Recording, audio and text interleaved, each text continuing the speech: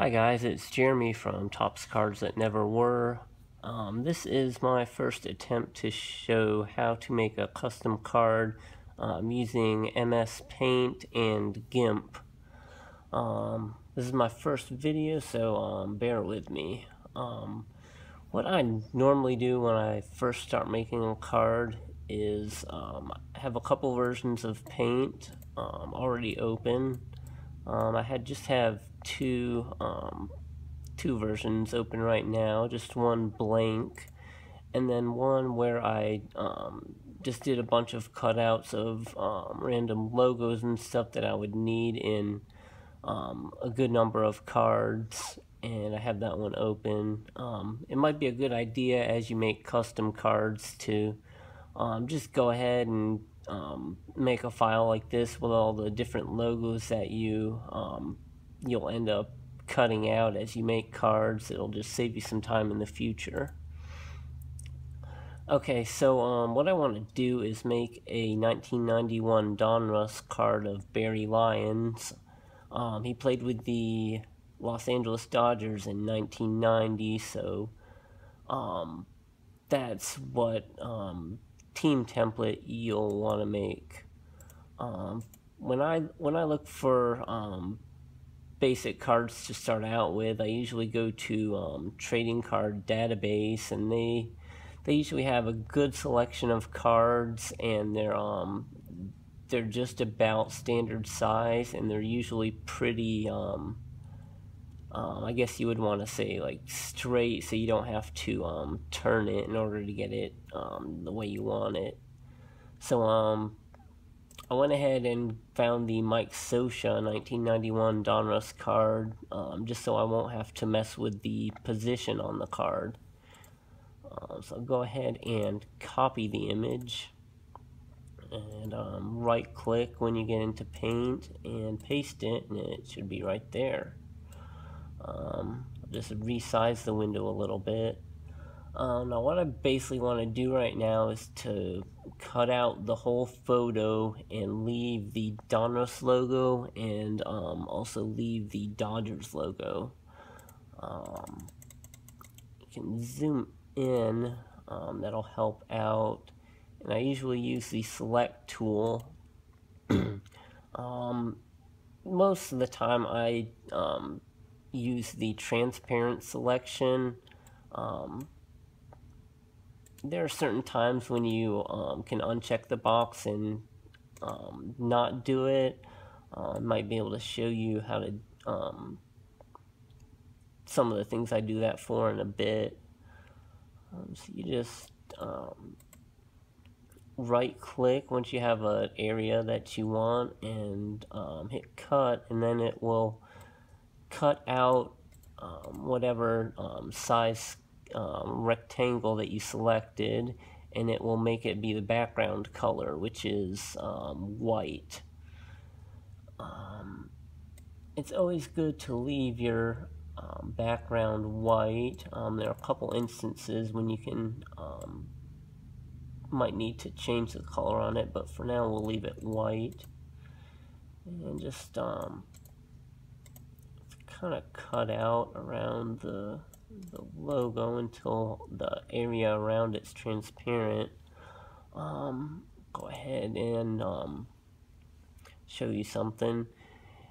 If you have a card with a white border like this one kind of does, sometimes that helps to make the background color a different color, like one that's not really common. I usually use this pink color, and I selected the paint tool, and it went ahead and made every area that's that I cut out pink. And I just selected the pencil tool, and what I'm going to do is instead of using the cut tool, I'll just paint around the area that I want to cut out, and it's just a little more precise than the cut tool for small areas.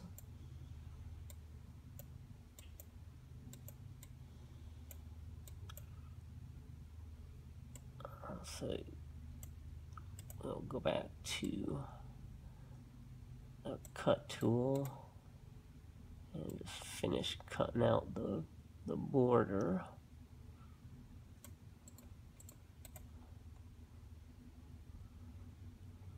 It's looking good. And sometimes when you get to a section that's slanted, it might be a good idea to just use the line tool. I always use the smallest one, the 1 pixel, and just kind of try to follow it as best you can. And that way it's quicker than using the pencil tool, and you can it's also quicker than using the cut tool, and it'll take out the area that you want to take out.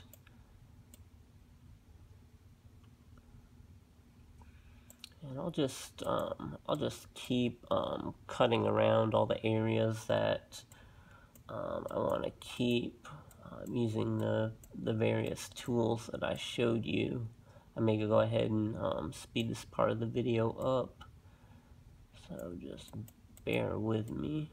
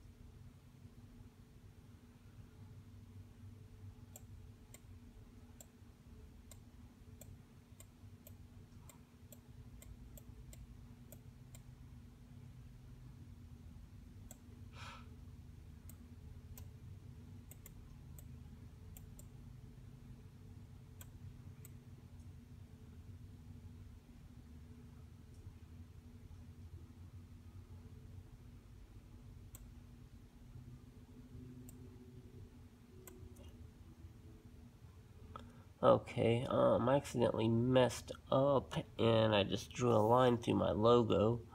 And the good thing about this version of Paint, I'm not sure which version it was, but in previous versions it did not have a back button. I believe you could undo only one prior action, but this one you can go ahead and undo, I think, up to like 20 different things that you've done. So yeah, if you mess up, it's a lot easier to fix something than it was.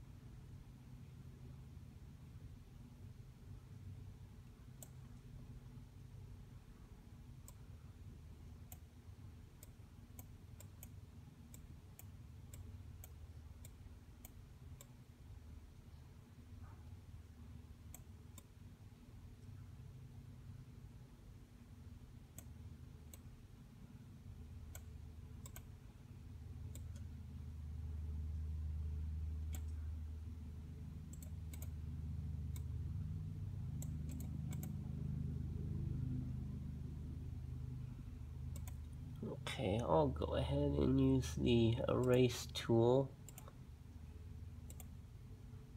and I'll start erasing where I made that line,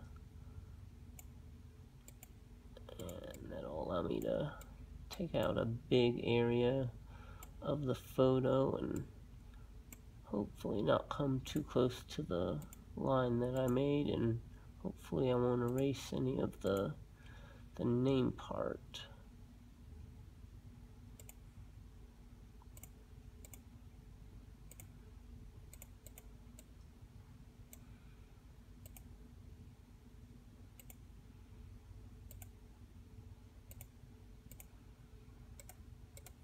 Okay, we'll go and zoom in on the rest of the whole image, and let me zoom in one more time.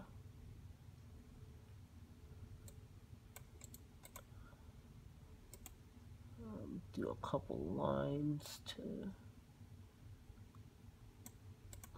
help finish that logo. The line tool is kind of tricky. It used to be in previous versions where you could just draw a line and that would be it, but now it allows you to draw a line and also like do various things to it, so you have to kind of click away from the line in order to kind of finalize the line, how you drew it and how you wanted it. It's a little bit of a pain, but I guess I can see why Microsoft allowed it to be like that. Alright, so I'm gonna cut out the final parts of the picture.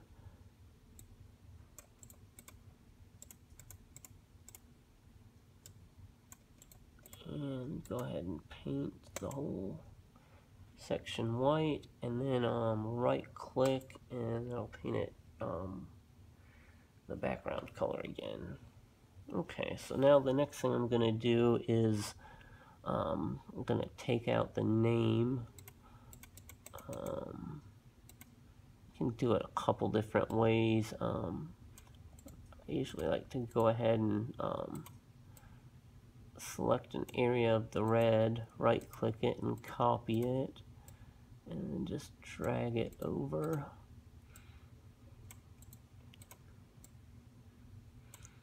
And keep doing that until Mike Scioscia's name is covered up. You can kind of see towards the top and the bottom of the name part that it's and that's not all the way red. It has a couple different colors.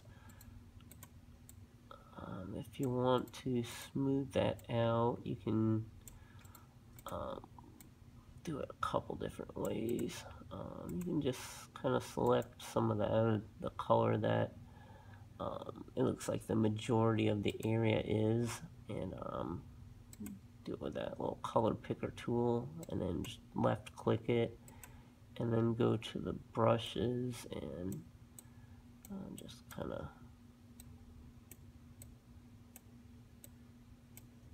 paint away at it. It's not that big of a deal to me, and if you zoom out, you can't really even tell. When you do use that brush tool, it you can paint a pretty wide area, but if you'll look in closely, it'll paint the majority of it the color that you painted, but it'll also leave like almost like a lighter version of the color along the edges and parts in the middle. I try not to use the tool very much. It's good for some things. You can also go to GIMP, and I do this a lot of times when I'm trying to airbrush a photo. You can use the smudge tool, and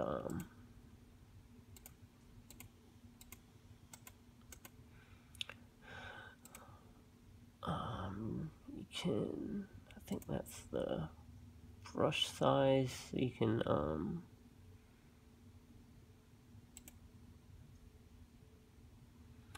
just choose how big the brush is. I generally leave it the size it is, but just right click, left click, and it'll blend colors together. It does a great job. If you're trying to airbrush a cap or a uniform or even the background on a card, sometimes it just blends two colors into one almost, and just makes it look nice. The shortcut to the normal zoom is the 1 on your keyboard, so that does that. But yeah,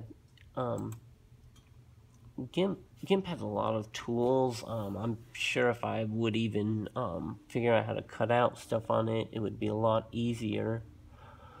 Okay, so the basic card template is done.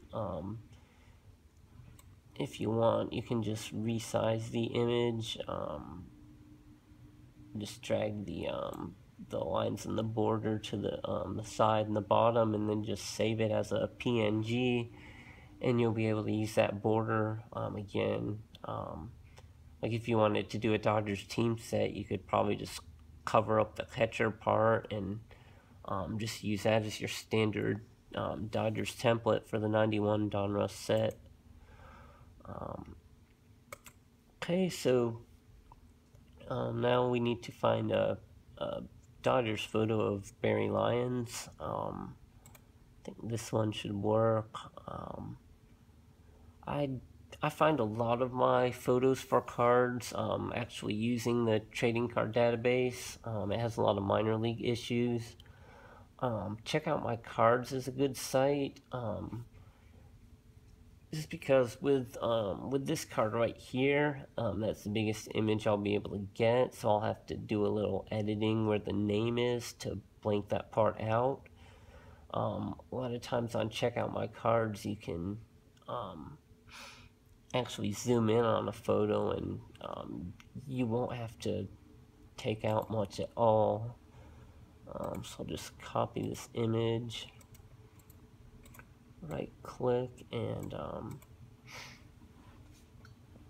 put it on my paint file. Alright, so if I were to take the transparent selection off and go ahead and select my card template, it would do that. It would cover up the image behind it.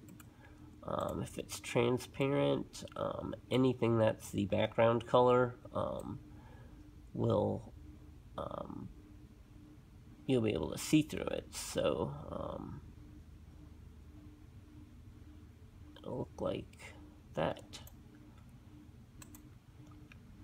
I'm gonna zoom in a little bit and just try to get that name out. The only bad part is sometimes if you have a actual pure white pixels on the card, that it'll bleed through and show what's behind it. I don't think we have any on this, but as you work with cards, you'll be able to tell, and sometimes it's a good idea. Let me go back. Sometimes it's a good idea to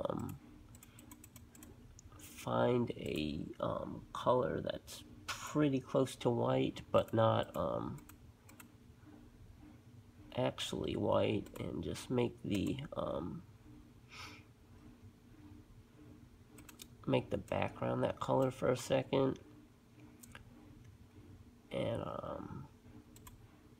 then any white pixel will be turned that color, but it's basically close enough to white where you won't be able to tell. And then just go ahead and make every background area inside the card white. And then, yeah, just take the card over the picture again,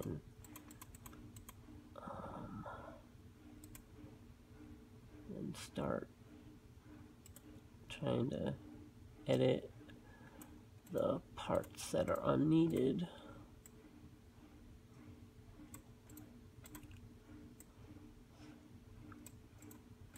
I'm just trying to find a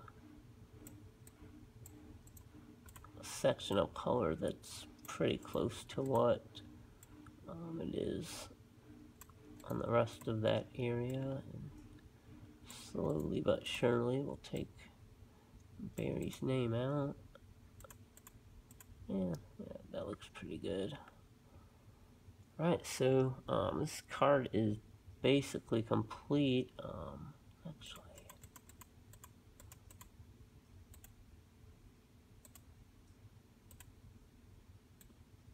did not see that until I zoomed out.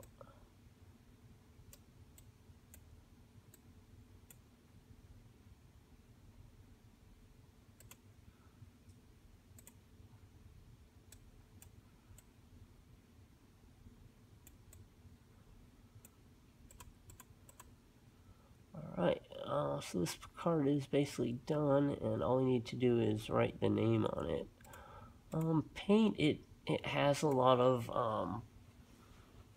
nice fonts on it, but you're kind of limited as to a card like this if you're to write sideways. So what I'm gonna do is I'll just save this one right now. I just basically have a custom cards folder, and in it I have different years of cards, and then I mainly do the fronts of cards on mine and just save them as the card number. As many of you know, on my blog, Topps Cards That Never Were, I have a bunch of checklists for different sets, and that's how I get the card number. So I think I have a Barry Lyons folder, so I'll just save this as 91D for 91 Donruss, and then go into GIMP. How am I going to do this? Open that.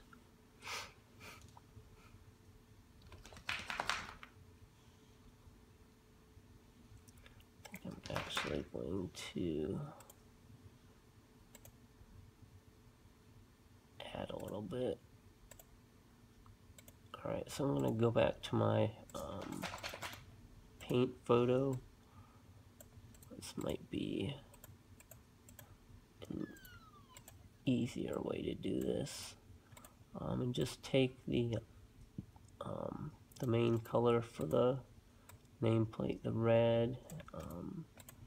Select as big a chunk as you can of it, and just make an area that you'll be able to type Barry's name in GIMP on.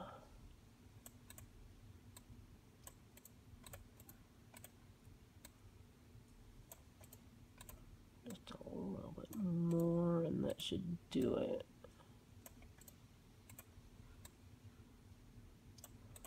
Okay, we'll resave it, and then open it again. Okay, so just go to your text tool.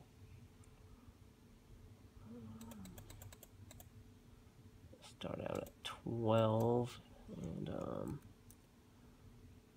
maybe Arial bold, and make it white. And I'll see what happens.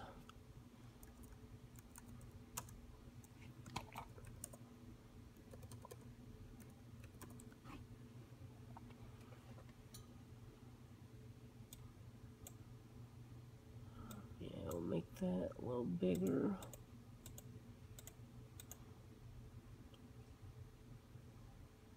That might work.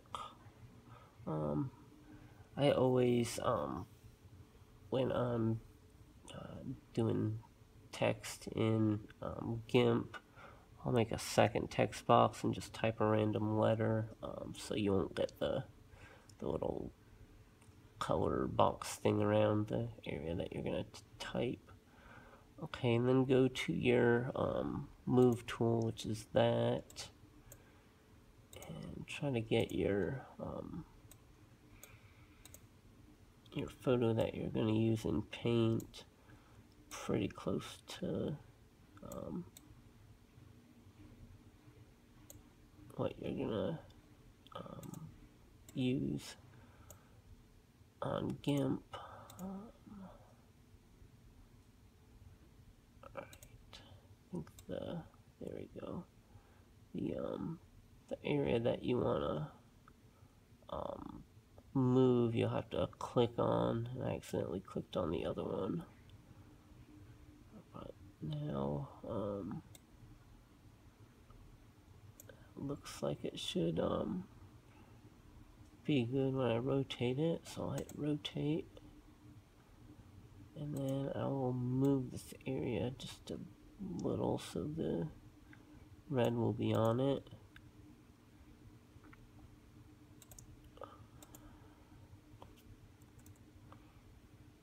And hit print screen, and then we'll go back into Paint, hit paste, and then I'll just drag the area over to the corner, click a different tool, and then click select again, and then I will copy Barry's name, hit back, and zoom in on it, and just try to erase around it enough, and hopefully the angle will be good enough that it'll match with the Donruss angle. If anybody knows a way to text along a path, I would love to know their secret, because lots of cards like this where you have to type a name at an angle, or like on the 88 top set you have to do that, or I don't know, like certain prospects cards that Topps has, their names are in a circle almost pattern. There's some sets like 89 Topps, 2006 Topps, where the cards are just a pain in the butt to make because you have to text along a path, and I haven't found a program where I can really do it as easy as I would like to. So if you know of a way to do that easier, please let me know. Alright, so we'll paste that, and I need to angle that a little bit more.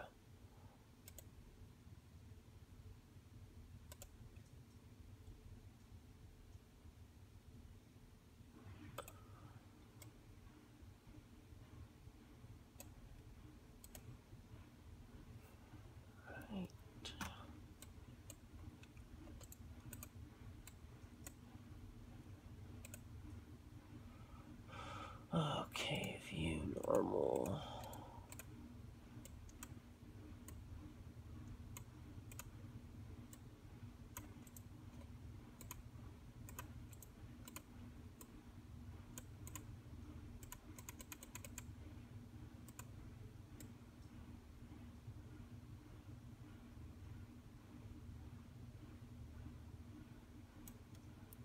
This didn't take nearly as long as I thought it would to make the video, and hopefully my phone is still recording. I have no idea how I'm gonna upload this and if I'll be able to speed parts of it up or not, but just hopefully this will just show you how to make a somewhat difficult card on Paint and GIMP, and allow more people to make custom cards. If it can help you with a difficult card, then hopefully the simple cards are that much easier to make. Well, that's not bad, and You just select majority of the card and move it over to the top left corner of the page and